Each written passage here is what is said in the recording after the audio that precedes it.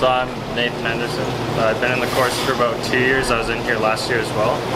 And this year we just tried to improve everything. It all starts right here, fish tank. And we have a pipe going down here that goes through here. And the pipe's kind of up above where the water level is, just so that the water, if any pump shut off, it doesn't drain all the way down, so that we can keep it at one level. And then it goes into our swirl separator, and it basically uses gravity for all the big heavy stuff. All of it falls down to the bottom. And this right here is just another reservoir, just holds water. And this gets pumped into our sand filter right here. This kind of takes the smaller stuff and it filters it. And we're also doing hydroponics. There's plants that take out all sorts of nitrites and nitrates and that. And then we go to even smaller level, kind of micro level, and we're also doing hydroponics with these plants. These are watercress. And we also have bottle caps in here. And they just basically gather bacteria. And it's good bacteria that cleans the water. And we also have activated charcoal in here as well. So it goes kind of the big heavy stuff, smaller, and then like chemical, bacteria, and all that stuff. And then it goes into the reservoir, just another holding tank right there. Then it goes back up to the header tank, and it just keeps on recycling the water. Basically, we have the kind of the smaller fish. There's not much fish in here. There's only like 150, and these are like the newer guys, or the ones that just didn't grow that well. And then it goes into the medium fish, and then over in this tank over here is our large fish, and we graded them with grading trays. Just dump the fish on, and then all the small guys fall through here, and you just kind of shake it a little bit, and then we just dump it and separate them. And also we're kind of doing a little bit of both of everything for whoever likes to work with their hands, or if you'd rather do stuff on pen and paper. So we do a lot of bacteria stuff. I'll show you over here. Right here we do a lot of the environmental sampling and dissecting of fish. Sometimes if a fish dies, we'll dissect it to see if any sort of bacteria or any sort of diseases that they might have. And we also take water samples to see the temperature, nitrites, any ammonia levels, anything. And we weigh the fish to see how much they need to be fed. And we actually have a computer program, and I'll show you that in the other room.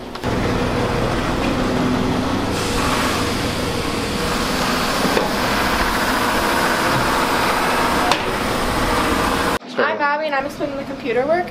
So this right here is the spreadsheet of how many fish we have and how much we feed them and how much they weigh. And we have the expenses too. So right here is everything we buy. We just put it in the computer and it tells us how much we have left. And we also have the environmental, like all the water stuff, so like the nitrate levels, nitrates, and the pH. So that kind of helps us like see if the water is bad for the fish, if it's like killing and stuff. So that's pretty much everything. This is our kind of our prototype for hydroponics. Right now we're gonna have pipes up here, and it's kind of like a waterfall. It just goes all the way around, and we'll have PVC with holes in it, and the plants will be in there. This is just kind of a prototype for next year, because he wants to do it with the younger grades. He wants to do something like the fish farm, but not as big and complicated. We're not really trying to do it to raise fish, like that's the goal, but Mr. Deeley just wants us to learn how to work together and to work like as a team in a group and like actual life skills. You know, you get to learn to think for yourself and like, yeah, like as a team, like I said before, because it's difference between like just writing notes and actually out doing this stuff.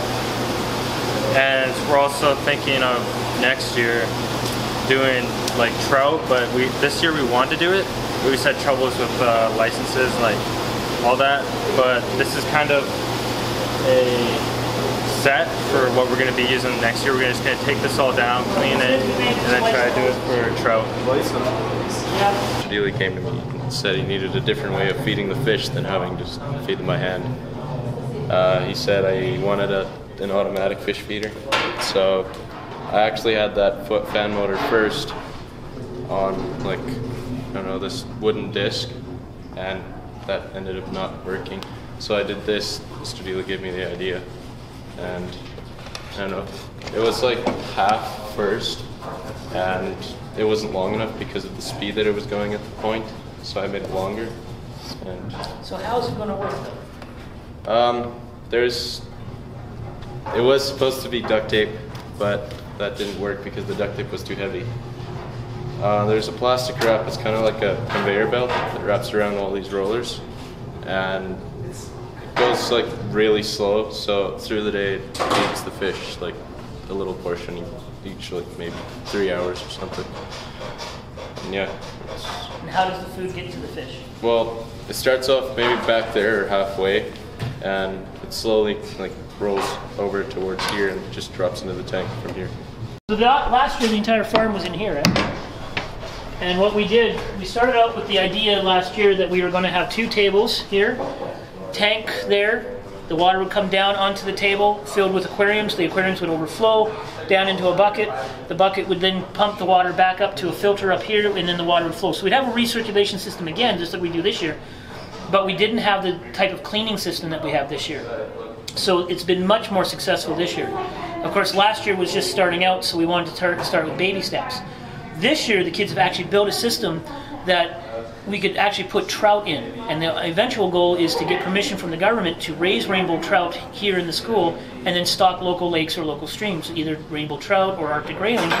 And then the kids have ownership. They start to buy into the stewardship of the environment, and they start to say, you know, look, I'm part of a team. Now, I didn't do the computer programming, I didn't do the biology maybe, but I did the plumbing. I created this, I helped raise these fish.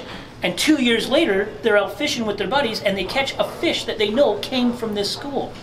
That's an amazing event for a kid and for anyone to know that they're part of that. The other thing about this course is so nice is, in regular courses, if a kid doesn't study and he fails a test, well, that's not a big deal. He fails a test, it only affects him. Here, someone comes in and doesn't feed fish, or doesn't build something, or doesn't keep track of something, it affects everybody.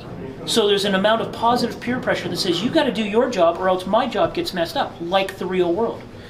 And so they are pressuring each other in a positive way to participate, to work on something that they have said or they have developed on their own with their own interests, but is a small part of a bigger puzzle. This is why I created this whole course all around my experience at a fish farm when I was a biologist in a fish farm, because I wanted something more based on the real world as opposed to artificial assessment. Kids are being marked on things like teamwork, work ethic, attitude. It doesn't matter if they're building the plumbing, if they're creating the computer system, if they're doing bacteriology. It all comes down to, are you doing your part? And if not, why not? How can we help you do better? The school district has been super supportive. The town of Tumbler Ridge has been incredibly supportive. You couldn't ask for better people in this town than the people we have who are helping us. It's just incredible. It's just been a wonderful experience as a teacher, because I'm very much about discipline. I'm very much about keeping the bar high in my classes, high expectations. And I wanted to reach the kids that traditional learning wasn't reaching. But I still wanted to keep the bar high. And this course allows me to not only do that, but to get kids involved in something that they're interested in. Now, I'm not mechanically inclined. My wife will tell you I'm the first guy that messes anything up when it comes to a car or anything like that. But this allows me to get those kids who are mechanically inclined, who have no interest in, say, nuclear physics that I'm teaching in my other classes, to buy into science. This is hands-on science. This is hands-on cooperation. This is real world. There's even a part in the course that says, if you're not doing your job and you've had bad evaluations for so many times, you will be taken out of the farm. And kids see that. I've never had to do that yet, but to have that there, it makes it more like the real world for them. They have evaluations. They don't do their job, they're asked to leave. Or they get a pay, they get their pay raised, or they get their pay lowered based on how well they're doing after an interview with me. Now, the pay, of course, is their mark. Everybody starts at 75%. They go up or go down based on their evaluations. There's no tests. There's no assignments. But I got to tell you, tests and assignments are artificial assessments. These are real assessments, and these kids buy into it. They're not fools. They know the tests and assignments are artificial, but this is not artificial, and so they buy into it. I can't teach physics this way. I can't teach chemistry this way. But this I can teach, and I can snag those kids who are craving a more real-world connection, and a variety of real-world connections. Not just everybody's going to work on this one car, or everybody's going to work on this one wood shop project. Nothing against that. This says computer person, bacteriology or biology person, environmental person, carpentry, plumbing. Everybody's interested and everybody's interconnecting and saying, hey, you're done your project, go help this person over here. I know it's not your main interest, but this is what you're going to do today. So part of a team, everybody working together.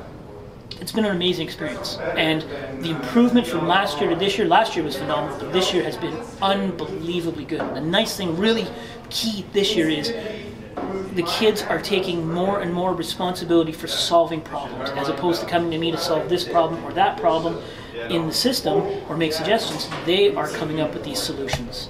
The bottle cap solution, hundreds of different solutions they've just come up with on their own, and it's just been an amazing event. I'm really, really proud of them. I'm proud of these students. I'm proud of our district and our school for taking a leap of faith here, and I'm really proud of our town. They have been so supportive. The town council, local businesses, people on internet or on Facebook, they are behind these kids 100%. And most of the people, or a lot of people, don't even have kids in the school, but they're ready to jump in wherever they can. I've got parents who don't even have kids in the course, and they're coming in to help where they can. We've brought in people who, have some expertise in this area or that area, and they're coming in and giving advice to the kids. It is a phenomenal experience. It really is. I wish all my courses could be like this. Unfortunately, I don't see the way that can happen, but to have a mixture of this course with another course, I think it's the best of both worlds. I am so glad that I started this crazy idea when I did. So, yeah, it's pretty cool. And the kids are the best kids. You know what I mean? All the kids in Tumbler Ridge are phenomenal. I've been in schools where kids are very disrespectful to the teachers and the adults around them, but not here. Our kids, I would put my science kids and what they learn and our kids here up against any kids in the province. And you can quote me on that. These are the best kids you are going to find. Not to say other people don't have great kids, but I only have the experience with these guys, these folks, and they are phenomenal. Their minds are sharp. They're conceptual thinkers. They're critical thinkers. They are brilliant. Brilliant. And so proud of them. I couldn't be prouder of them. They're amazing kids. I have worked with, and I don't mean to toot my own horn, but I have worked with some of the greatest minds of my generation in biology. I'm not one of them, but I've worked alongside them. I know them. I've said hello to them in the hallways. And these kids match them easily. Easily. They are brilliant kids, and they're going to have a bright future. Best thing to happen to them, I think, is to gain the confidence that they've gained in our school and in courses like this. So, yeah, really good kids. I'm not telling you it's going to be easy. I'm telling you it's going to be worth it. That is the key to this entire course. Some kids can't do it, and they can't keep up the work ethic. And if they can't, it's not the place for them. They need more structure in some cases. Other kids thrive under this kind of stuff. High expectations, lots of freedom, get it done. And they do. And, what else can you ask for? You can't. You can't ask for anything else. But yeah, that's our model in here.